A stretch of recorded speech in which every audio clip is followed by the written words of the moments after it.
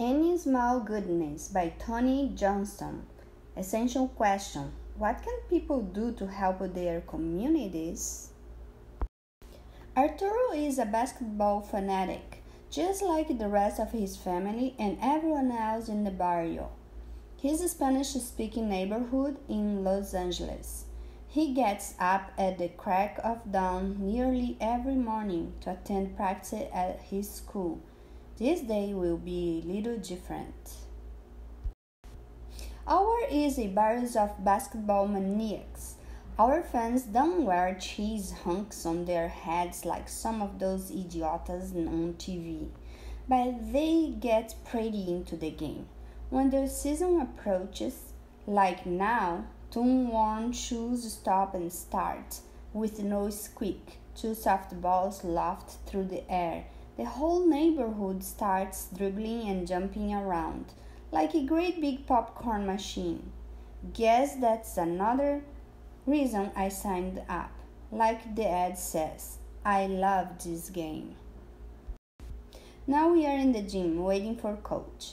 He comes late a lot because he wants a watch as primitive as sundial and a car that's easily Jurassic. I count on every one of your players. Coach pounds into us again and again. I can't count on my watch. I can't count on my car. I've got to count on something. Everyone's about as zoomed out as me. So there is a spurt of talk now and then, but mostly pretty senseless mumblings. Some kids stretch out on the bleachers for extra z's. Our school colors are orange and green. Our mascot's the tiger. What Maisonheads thought these things up? Tigers don't exist in that color combination. Tigers don't exist in LA. Anyway, dressed like peas and carrots, our basketball class waiting for coach again. Unbelievable! Coach strolls into the gym in a suit with a tie, off to one side like a skinny wind-flopped flag. He usually wears gray oversized sweaters that make him look like a melting elephant. Today he is dressed sharp. The reason standing beside him, 7 foot plus, with the building of a post and bald as a light bulb. An NBA basketball player once so famous he made Santa Claus seem like a total unknown. He's been out of the game a while, but any true fan knows him. Hey, the day's shaping up. What I notice most about this guy is his eyes, like owls. It seems there are deep things in them, deep and mysterious. What's he doing lost among the tigers? He must have really veered off the road from Beverly Hills. Listen up, everybody, coach says, as if he needs to grab our attention. We are all gaping like apes. You all know who this is, right? His face looks completely satisfied, like a cat who swallowed an entire turkey. Man, do we know this guy? He's here, says coach, to hang out with us, watch our moves, instruct us, to be our assistant coach. Wow, at this news it's amazing how the Tigers don't zoom to the floor. But we don't. We are too stupefied.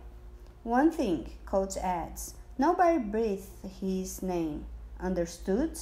Our new assistant wants to remain anonymous to keep cameras from snooping around.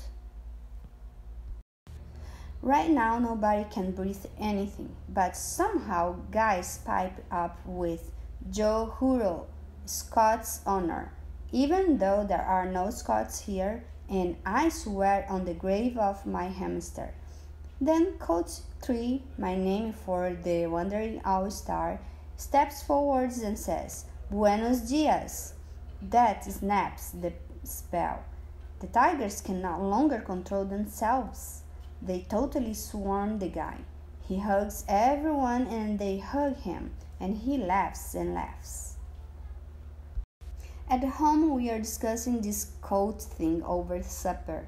Chiles rellenos, which Mommy and Abuelita prepared together. For this dish, you need poblano chiles, the black-green glossy kind. Abuelita says you count the veins to pick the hottest ones. Some people prefer blend, but we want those strong enough to blow your head off. Once the skins are roasted and steamed off, you stuff the rest with meat or cheese and dunk them in flour. Then, with stiff coats of egg whites, they fry in oil floating like hot islands. Last touch, a drizzle of tomato sauce. To help out, I usually chop the onions wearing sky goggles that Abuelita and I got at a yard sale, so my tears don't dilute the sauce. One thing I know, if on my own, por lo menos, I could always fix chiles rellenos. Our whole family loves basketball, even Abuelita, probably even our cat, who sits and always skimping lamp to watch all games. Especially we love the Lakers. We know the names of all the players, their numbers, their stats. We are wild for their announcers, chickens too, and give the chance. We would vote chicken for president. My brothers both excited and skeptical about Coach 3, the barrio interloper. Luis is 3 years older than me. Maybe that's why he's untrusting. His motive must be money, Luis says, studying his mango fork, a garbage disposal victim. But his eyes say no way can that be. The school district wish list has a focus on books, not on NBA coaches. Yeah, I say. Like we've got a gushing oil well at school to turn into dollars at will. Luis burns me a look, so I say, so cut my heart out and fry it for dinner. Everyone, including him, laughs at this Aztec humor. Papi finished his stuffed chili pepper. Ay, que delícia! He almost sings about how delicious it is. Instead, he exclaimed, you are such a good cook, mi vida. It's that mole runs in your veins. All happy, Mommy laughs and goes a little red. Then she grows serious and says, I believe this basketball man has all he will ever need. I believe he is doing this coaching for love only. That sends Luis' eyes spinning in his skull. I can nearly hear his brain grinning. Love? Man, don't you know? The word goes on verde, the green of dollars, but he says nothing disrespectful. Neither do I. I plan to just dribble my brains loose while these guys here, to gain every possible tip. Maybe with buckets of sweat, I will become excelente at this game. Analyze the text. Hyperbole. In paragraph 4, Papi praised Mommy's cooking by saying that she has mole in her veins. What is the meaning of this phrase? Find another example of hyperbole on this page and explain what it means. Coach 3 arrives every morning just about before anyone. He slips into the parking lot in some anonymous car and slowly unfolds himself out. Like a giant and rusted pocket knife, I say he is there before most everyone. Actually, at first, just about the whole school waiting for a glimpse of him. He takes that easily, just strides along, talking to crowding kids and smiling, like he's found himself a good home. From a distance where I'm watching, this reception looks like a tall, calm ship riding a choppy sea. The new basketball program affects everyone, not just the big kids. From kinder on up, anyone can play. Our school is so old, kinder to 8th, all grades are there, and they do play, if the ball doesn't bog them down. And even if it does, they just keep trying and trying. That's Coach Three's real aim. Though everyone gets a shot at basketball against other schools, it's the older kids who suit up. I'm not old class, but somehow I make the team. For Coach 3, the Tigers work like crazy. We don't have much height, but speed we've got muchísimo, and we are okay shooters too. To say Coach 3 helps us a lot is the understatement of the millennium. No whistles, no yells, no having of chairs. From steady practice and from his calm voice, the fundamentals sink in. Once between classes, he stops me in the hall. My nerves get tangled as a fistful of paper clips. You are working hard, Arturo, he says, quiet as ever. Doing good. Aye, like a warm look from a girl read for me. I can live on these words forever. Before long, we are actually winning some games. That's partly due to one guy, Jose. A natural, you could say. He can steam past all defenders, fake one away, stutter step, elevate, shoot, and switch. All day, all night if he has to. Like breathing Jose, he can flat play. Jose is a smooth player, but a real troublemaker. His family's a mess, so he bears a chip on his shoulder the size of a sequoia stump. He's been kicked out of school more times than there are numbers. He'd as soon spit on US talk. Has Plato's fights for fun. Jose's a strong reason why we win. Still, for survival after practice, whatever he is, our team pretty much vacates the area. There is a sign on my door, non se acceptam chismes. But actually, in my room, I allow carloads of gossip. Chismes bloom at school too. Soon everyone knows that Coach Three's losing things.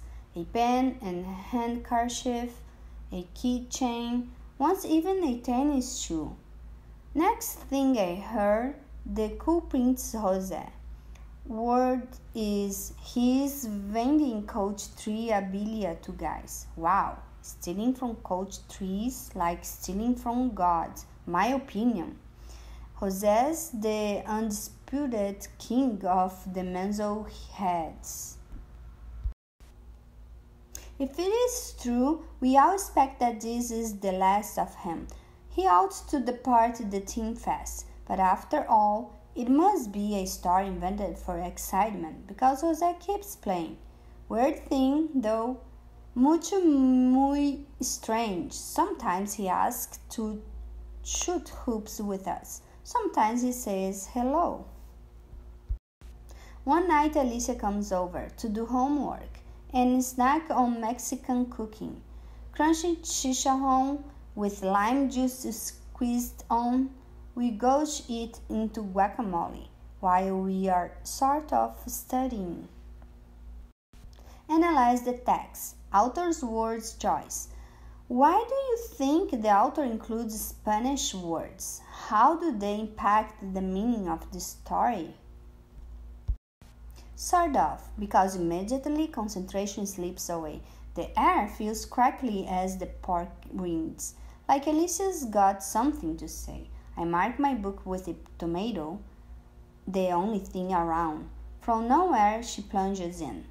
Coach 3 caught Jose stealing his stuff. Yeah? I say, low-key, to see where this is going. Yeah, and he is letting it slide. Mentirosa. She's got to be lying. Amazement must fill my face like the look of a stuffed deer. Well, not exactly letting it slide, she says. Coach Tree sees promise in Jose. He's spending free time with him, making him practice ball, making him study. Coach Tree says he won't let him toss his life into the dumpster.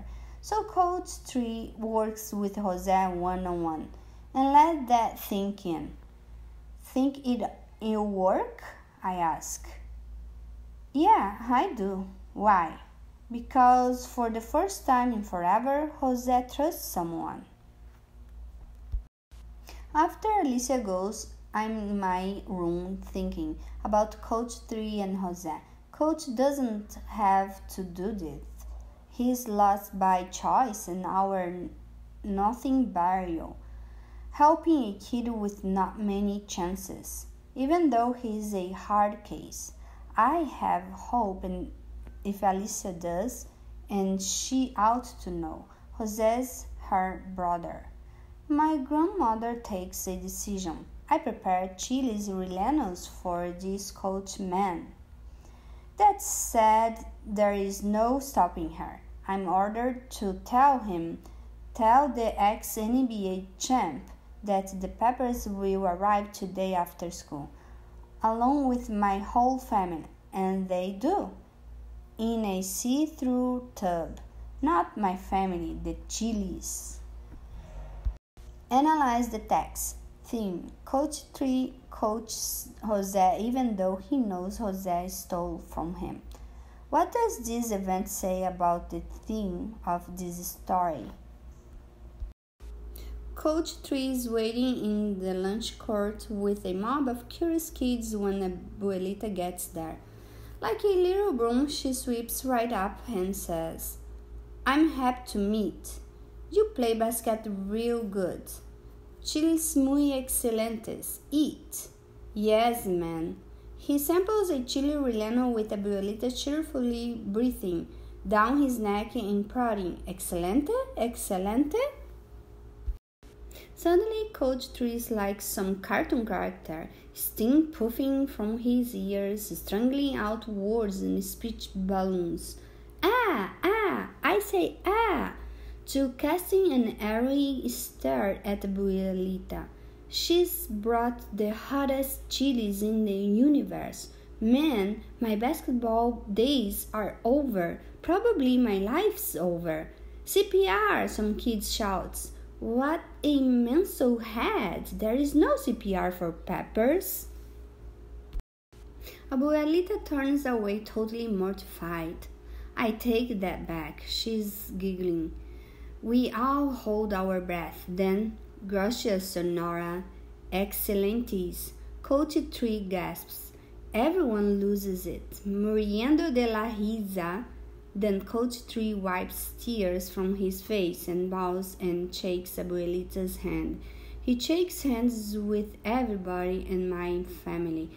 He laughs, and over the haze of the hot blacktop, carrying the leftover chili peppers, he walks to his car slowly, a tall ship of smoking calm.